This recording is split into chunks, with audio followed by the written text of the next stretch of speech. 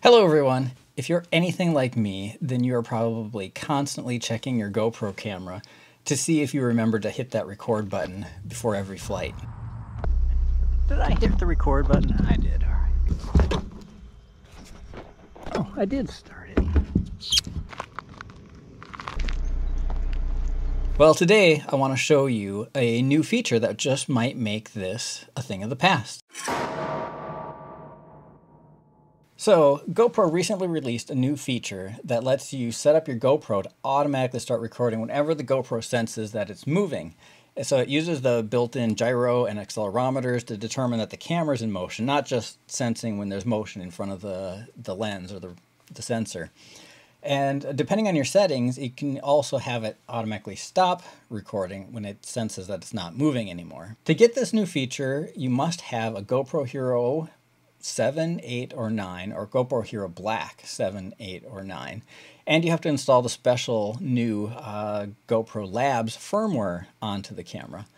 But luckily, the installation of the Labs firmware is pretty simple. You really just download the updated firmware, stick it on the SD card for the camera, put the SD card in the camera, power up the camera. It'll detect that there's no new firmware on the SD card, automatically install it for you, and everything's set. Now that you have the latest GoPro Labs firmware installed, you have to use a QR code to enable the IMU camera motion detection settings. And to do that, you can either use the GoPro website, or there are some apps people have written for popular cell phones.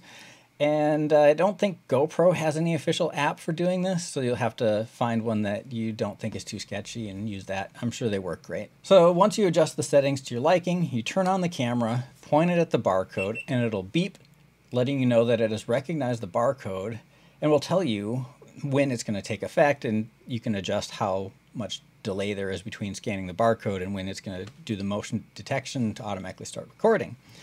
And these settings will stay in place until you power off the camera. So how well does this work for my FPV drone? Well, it works pretty good actually. I did 4 flights with the GoPro set this way, and it automatically started each time I took off and automatically stopped every time I landed. It also never stopped recording mid-flight, so even when I was flying fairly smooth or fairly slowly. So I guess my initial guesses as to how sensitive it should be were correct.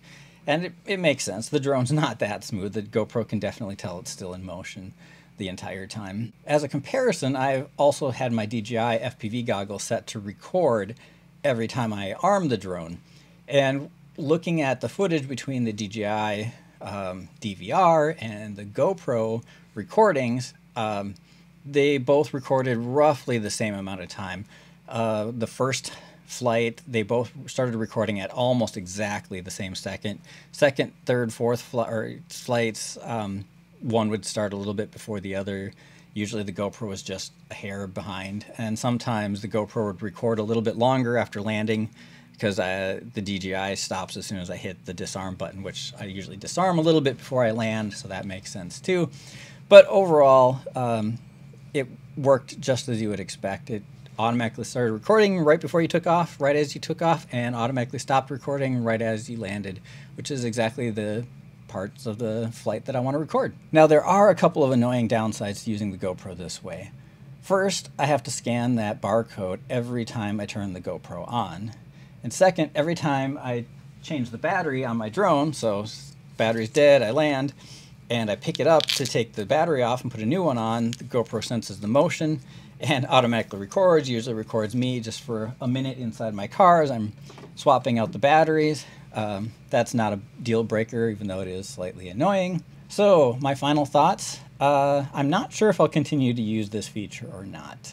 Sure, it's pretty handy to automatically have it set to record every flight so I won't forget it, but I'm thinking remembering to scan the barcode is probably just as hard for me to do as it is just to remember to hit the record button before every flight.